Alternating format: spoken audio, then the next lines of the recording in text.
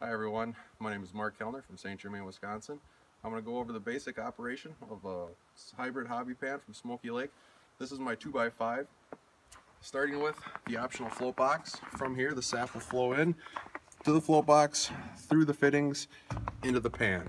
Once it's in the pan, there's 4 drop flues on this side of this section. I do have the Pro Package model, so it does have the divider down the center. Once it's on this side, it flows through the cutout in the divider into the other side where there's 4 more additional flues. From here, it starts entering into the syrup pan. Through this cutout into here where it starts to become syrup. As it becomes a little denser, it flows through this other divider into the very front pan. The front pan is where the syrup will be made and where the syrup will be finished. There is a thermometer that does stick into here so you know what the temperature is of your sap. On this side is the face of the thermometer.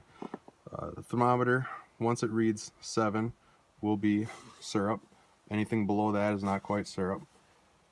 Once it reads 7 degrees, which is 219 degrees, you can go ahead, open up your ball valve. Syrup will then come out, temperature will drop. Go ahead, close your ball valve, and wait for it to raise up again.